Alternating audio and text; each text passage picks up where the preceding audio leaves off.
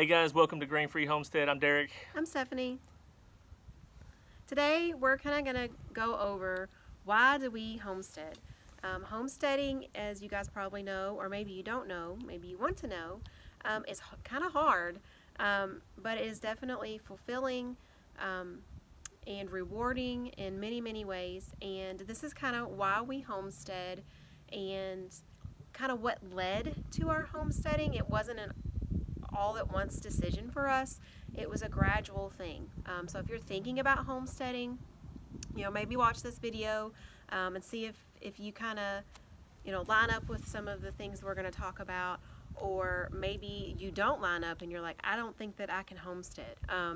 So we just kind of wanted to talk about just the history of who we are and how we got into homesteading, and maybe even maybe what the future holds for our homestead, or what we want to do in our homestead.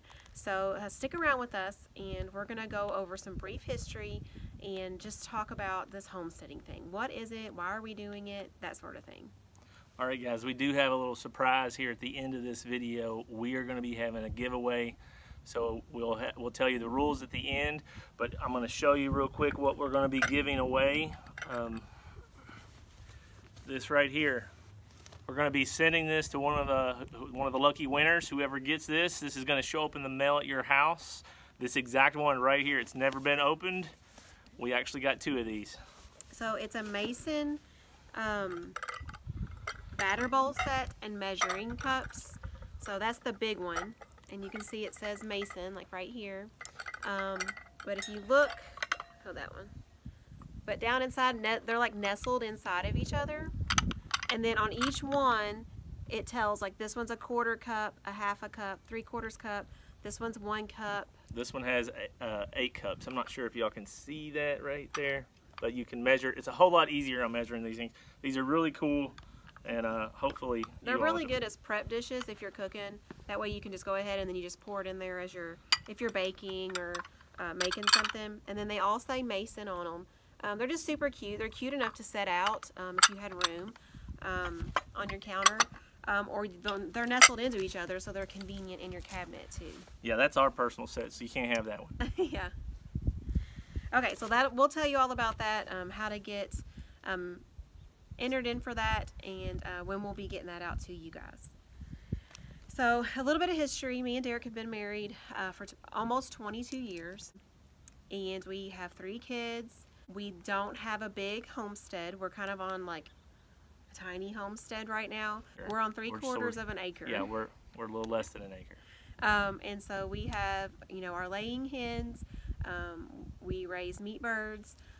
We have fruit trees, fruit bushes, and then we have 2 pretty good sized gardens, and then several like container gardens that we grow our potatoes, sweet potatoes, garlic, things like that in. We have a dog named Solo. He's You'll hear him run around. You hear his little tag jingling. That's our dog Solo. He's just looking at us like we're crazy when we're doing this. He's always really curious when we video anything. So we wanted to go back and so as a kid growing up, my family always grew stuff. Now it wasn't always like gardens, but we were growing stuff. Like my dad owns a landscape company. My brother does a lot of stuff where he grows a lot of unique, odd plants, and my mom has always just grown for her landscaping, and she has these big, beautiful yards, and that she has flowers and stuff everywhere. So planting stuff and growing stuff was just automatically in my blood. It's just something that I did. And when me and Stephanie first got married, we ended up going somewhere, and I got some fresh farmers like corn. I think it was like peaches and cream, and when I tasted it, I was like, yeah, I gotta have more of this. And immediately the first year we got married, maybe it was the second year, it was right at the beginning, I started to just grow some small stuff in my yard. And we had a tiny really yard, little postage stamp yard. I was just trying to mimic that corn. That sweet corn was, it just blew my mind that, you can go buy something at the store, and then you could go, and it wouldn't taste nothing like what you would get at a farmer's market. It's just the quality of the taste and of whatever that was. And I learned later that it wasn't just corn. It was it was pretty much everything that you grow out in a garden. I mean, there's some things that are don't matter that much, but a lot of things, when you grow it in a garden and you do it right, it tastes better. Yeah.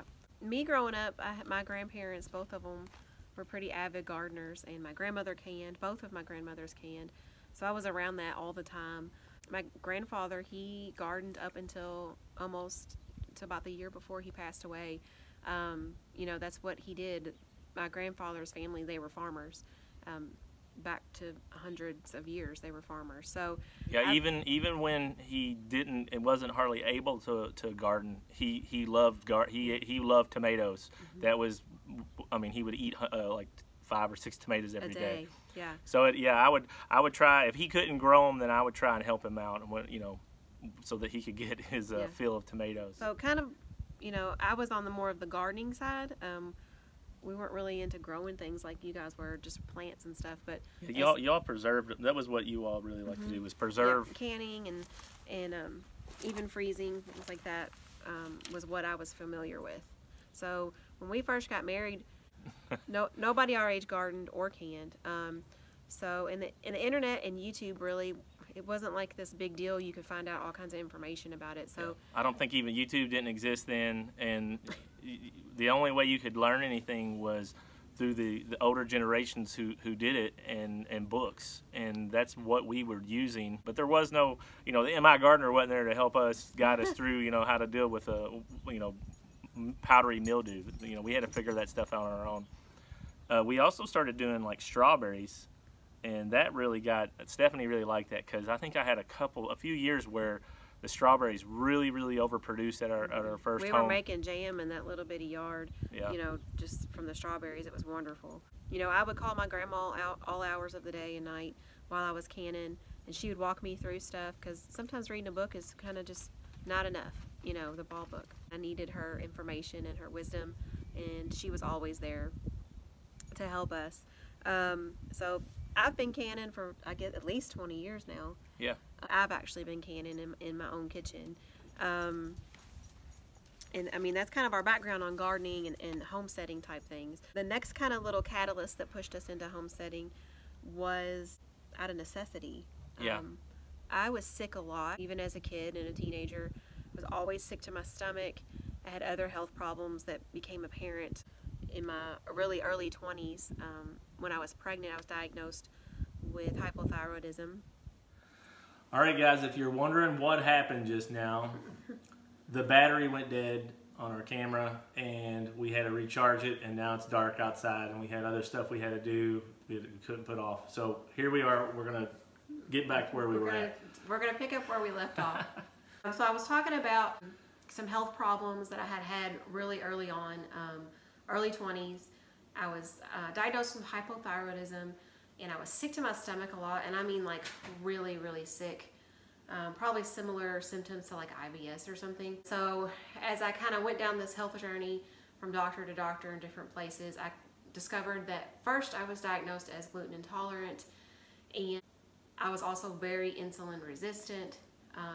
So diet kind of became more important than it was previously. Like before, we ate, you know, I cooked most meals, things like that, but we didn't know, I guess, we were being educated on what is actually healthy and what isn't. You know, eating rolls with dinner is not a healthy thing to do for us. Pizza is not an okay thing. Even pasta is not okay when you're insulin resistant and you're gluten intolerant. We went down this path of, you know, we needed more vegetables in our diet, more meat in our diet, and so we started focusing on changing the meals that we ate. And so the garden sort of that became like a leisurely thing, like something we really enjoyed doing, to something that we needed just to do out of necessity, just to help afford good quality produce, because produce became a major part of our diet, because, you know, instead of having rolls on the side or you know, any kind of bread or anything, we would wrap stuff in lettuce. We started growing a lot of squash and zucchini. Squash and zucchini, yeah.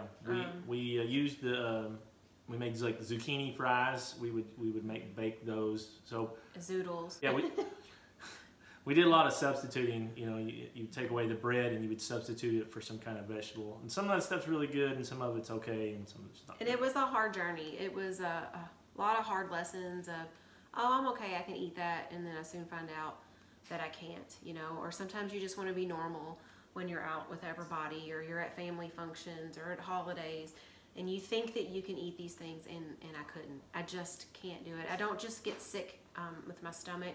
It really starts to affect my thyroid. My whole body is affected. It just isn't an immediate response the way that the stomach issues are. After several years of just, you know, eating basically gluten-free, it became apparent that I was still sick from other things, and I actually switched doctors. I went pretty far away, across a couple states to the doctor, because I'm like, I can't live this way. I need more help. And they did testing and put me on an even stricter diet. That's when I was put on a extremely strict keto diet. So from there, I get testing, and I come to find out I am celiac. And I'm not just celiac, I'm celiac with grain as well. Different grains besides wheat and rye, and there's other grains that bother me. Corn bothers me, rices can bother me. Just your basic grains can really bother me. They have to be organic, non-GMO, and even then, if I eat more than just a handful, or if I eat it more than once a week, I still will have reactions to it. So I just cut it out. I just don't even do it. My body's trying to tell me something, so I'm trying to listen to it. So all of this has led to a way of life for us. That led me down a path of, you know, I really like essential oils. Anything natural, I really kind of felt like that is what is good for our bodies. We've just kind of adopted that mindset, you know, that I take a lot of supplements, even things like herbal teas. There's all kinds of things that you can do for your body that, you know, I just don't always feel that doctors may not know 100% what's best, but a lot of times we know and can research and heal ourselves just as well. And a lot of doctors will try and just blanket something with one type of prescription. They'll just say, hey, this medicine helps everyone with this problem. And we all know that that's not true. And so it wasn't just the side effects that she was having, it was also the medication side effects. You know, it wasn't just the intolerance, or there was other problems that came with all this medication.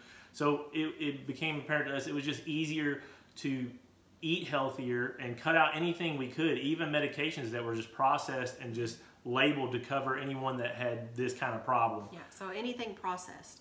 And that's where we really ramped up our canning game. I went from canning leisurely, like jams and jellies and, you know, things like that, to anything that we buy at the store that we can, we look at it and say, can we make this? Can we can it? Can we do it ourselves? So actually this coming week I have some more beans that I need to can, because we buy chili beans, and I have to be very careful what kind of chili beans I buy, because some of them contain wheat and gluten.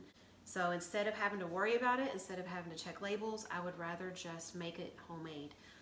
Same with baked beans. I want to do some homemade baked beans, and that way I know where it comes from, I know the ingredients in it, and it's not, you know, this is a home processed thing, so all the ingredients are what we put into it, and we know where it comes from. So it is really just this whole health journey in general, and along with our interests, has really narrowed us down to the homesteading lifestyle. Yeah. We weren't going to be able to avoid it. It was just like we were destined to go down this road. Yeah, because then we got, you know, chickens, because for eggs, and then now we're, you know, doing meat birds. We did meat birds last year. And now that we've had the meat from the meat birds, we don't like the meat from the store, and which is what we expected, which is, you know, why we did it. But now we're kind of spoiled. Yeah. We're out of like chicken breast that we processed, and now it's kind of like, well, we don't want to buy it. So now that we're on to homesteading, that's our whole journey into homesteading. You know, we have our big gardens, we have our egg flock. We get our meat birds, we have our fruit trees. I'm canning as much as I can can. Love making broth, beef broth, chicken and turkey broth, all those things. We love all of that. We like being able to, okay, we're gonna go down to the pantry and see what we can get out of the pantry instead of saying I have to go to the store. Right. And we live in, I know we say this a lot, but we live in a neighborhood, and we do a lot of this. We do this out of our neighborhood. Out of, you know, we're on a small lot. I mean, it's not small, It's but a rural area, but it's still a neighborhood. right. And so if don't think that you can't do some of the things that we're doing if you live in a neighborhood. You do have to be careful about your city limits and your HOAs. Always double check with that before you go and buy a bunch of chickens and then they tell you you can't have them. And we don't have a rooster. We could have a rooster. We have neighbors across the street and behind us that have roosters. We just didn't get a rooster. We weren't sure. We didn't want to make our neighbors on either side upset. And so far, we're okay without a rooster. But as we progress and we see it progressing, we're in the chicken game now. Now we want roosters. Chicken math is about to happen. Chicken math is happening. Yeah. So, yeah, when you order chickens, if you order them online, it's like a minimum of $15 or 15 chickens, or you're going to have to pay more. So it's like, oh no, well now we have to get at least 15 chickens and more. more, yeah. Yeah, and so, well now like I make soap from the beef tallow. It's like everything that we can take out from having to buy, we are doing it. Whatever we can analyze and say, you know what, I can make that, I can do that. And that sounds like a lot of work, and some people are just like, I can't do that, I don't want to do that. And we enjoy it. Yeah, that's something you need to think about. I know homesteading has been real popular lately. A lot of people are, you know, everybody's freaking out about eggs right now. But it may not be for you. It may be easier for you just to go and buy eggs. So it's something, if you're thinking about doing homesteading, if you're wanting to go down this, you need to count, you know, make a plan and figure out what it's going to cost. Because buying eggs is cheaper than having chickens. Yeah. It is, monetarily. And that doesn't include your time and your energy. And if you go on vacation, you have to, you know, have someone that helps with them. There's a lot to consider. And, you know, you want to make sure that they're taken, you know, good care of. And you can get a little money back on like selling eggs, and it'll help pay for the feed. Pay for the feed. Yeah. But you're not gonna get rich off of selling eggs unless you just do it on a crazy scale. Give a whole lot. Yeah. And so that's something to think about. Yeah. This is all kind of what got us where we are. I think there's some people that think we're crazy. Some people think it's cool, and some people just are like, okay, well, that's their thing. So, and we realize it's not everybody's thing. Right. Yeah. You know, some people want to go out to eat every other night, you know, and that's just not us. Or some people are like, I'll just go to the grocery, it's easier. And I think that we like to garden together. It's something that we like to do together. And gardening, and you know, if you have a garden, the bigger it is too, the harder it is. And it is a ton of work. We spend our summers gardening. That's what I feel like. But it's rewarding, you know, if we didn't think we could have a garden. Like there's some things coming up this year. We don't know how big of a garden we're going to be able to do. Right. And that kind of doesn't settle well with me, does it you? Yeah. I still want to do a big garden, and we're going to have to probably scale it back a little bit this year, but it'll be worth it in the long run. And we have we have more tomato sauce than we're going to use. Yeah. So I have enough salsa for 2 years. I have enough of most of the things. I may need to still do beans. I might need to do some tomatoes. I think we have enough pickles to get through the, you know, next year. So I think we'll be good on almost everything, but maybe tomato sauce. We use a ton of tomato sauce. Do you guys? Because I'm like, it's a base for a lot of the stuff that we eat, I guess. So we were in the middle of all this. So Stephanie's health issues were, and then, you know, COVID hit, and everybody's kind of stuck at home. And she really got into watching YouTube channels of people on their homestead. Yeah. And before long, you know, I'm sitting there on the couch and getting ready for bed, and, you know, I'm watching... Binge watching, you know... Living Traditions Homestead. That was my gateway YouTube channel. Yeah, all these great channels, you know, Acre Homestead and... that 1870s Homestead. Yeah, we got 1870s, yeah, we watched a lot of that. We binge watched that during COVID. And then we were like, you know, we're doing a lot of this stuff already, and it got us started. So we're like right at a year that we've been doing YouTube. Yeah. And it's been fun because we've been able to communicate with a lot of people. We have a lot of fun on Facebook, on the Facebook page, And we're just really enjoy helping other people and kind of, you know, showing them the things that we're doing that might be different, and educating people. And that's really why we do the videos. And because we're small, we want to, you know, we wanted to show people that you can do this. It doesn't have, you don't have to be on 10 acres or 5 acres or 25 acres. You don't have to be. We're doing it on 3/4 of an acre. And we kind of wanted to explain to you too, because a lot of times we put recipes and stuff on YouTube, and that's because we're grain free. You know, the kids and Derek occasionally, if we eat out, they may get something, but like what we eat in the house, what I cook with, everything is grain free. So that's why we're grain free homestead. Now we do still feed our chickens. So far so good on the feed. The feed does not affect me. We feed them like a Royal King layer blend right now, and I haven't had any issues. I know there are people who are more severely allergic, and they can't even feed their chickens or their livestock anything with grain, and that I can't even imagine having to do that. But if we did, if we have to, we would figure it out. Yeah. It just looks like it comes in waves, and you take what you can handle and you figure it out. But that's why we're grain free homestead. It's because I don't cook with flour. I can't even really have it in the house. And then as far as rice and corn, I don't eat it or generally cook with it. Some of our kids have some symptoms to gluten, so you know things can be genetics. So you know they're having some of the symptoms that she had when she was younger. So we're really trying to just completely. Tested, and a lot of times antibodies don't show, just like with me. I was, you know, in my 30s before they. How many tests did you take? I don't even know. They did them with my regular blood draws and stuff that I would have, and that my antibodies would be 0, but I had such severe reactions to it that you know, finally at one point my doctor's like, you have to be celiac, because of, you know, the whole picture, because of everything going on, not just because of the stomach reaction, just everything going on. So it just, for whatever reason, the blood test can show a false negative on a gluten test. I don't understand all of it. Some of it I do, but I just tell my kids, just because one test comes up negative doesn't mean we're just going to assume that you're not. So we go by their symptoms, and I think that honestly that's how we should treat our bodies. Go by your symptoms. Yeah.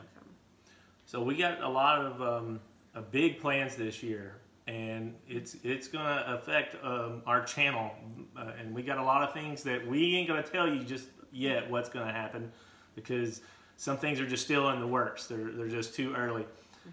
But we have plans on growing more of everything and making everything bigger and doing everything, you know, more crazy than ever before. And that's just, you know, I think, you know, we had a video talking about things that we were wanting, our plans for this year. And so, you know, the future's bright. We got a lot of plans, and we got a lot. Crazy might be the word of the year for us. Yeah, this is going to be our probably the craziest. Just stay tuned on that. Yeah, some of the craziest stuff that we've ever done. Yeah, for us. For us, some people it's no big deal, but for us, it's a big deal. Yeah, for us. All right, so we want to get to the giveaway. I don't know if y'all saw them as good, because I looked at that video before and you couldn't see everything real well. So I'll try to show one. So these are the. Let's see if you can get close. And, I don't know if you can see it. Tilt it down. There. There. You can kind of see where it says Mason there. And then this is the nesting bowls that go inside of it. Yeah. And they have the measurement marked on it. And they all say Mason as well. Here, show them the box. You can see it better on the box. I'm not sure. But there it is. It's a really nice set. Super cute. It's 5 pieces all together. So yeah, if you want to get in the drawing to win this, you need to like, share, comment, and subscribe. Mostly like, subscribe, and comment would be the most helpful on this video right here. Yeah. So today is Sunday, January 22nd. So that this is the video. We're gonna go from today until February. What was it? February 12th. That's a Sunday too. Yeah. So that is like 3 weeks. 3 weeks. Yeah. So any video we have from between now and then, come back to this video and comment on this video to get entered into the giveaway for this. And then we'll be able to contact you so that we can get this to you guys. Yeah. And that's it. That's it. Well, guys, don't forget to comment and like and subscribe so you can get in on this, because this is a really cool set. I like it. And, you know, I don't even cook that much. It's just a cool set. Thanks for staying with us and listening to our story, why we do this, where we came from, that sort of thing. We haven't really shared that a whole lot, just in little tidbits here and there. So we thought about just putting it all together in one video so that you all can understand why we're grain-free, and how are we even a homestead, that kind of thing. So we just wanted to share that with you all, and we appreciate you all. We have been in contact with a lot of people, had so many amazing, nice just comments and interactions and advice, you know, just all kinds of stuff that we didn't really know if it was gonna happen or not, and it did. And so you guys have been really awesome, and we appreciate you. So thanks again for watching, guys, and we will see you on the next video. Don't forget, comment, and you can get in on this. Have a good one.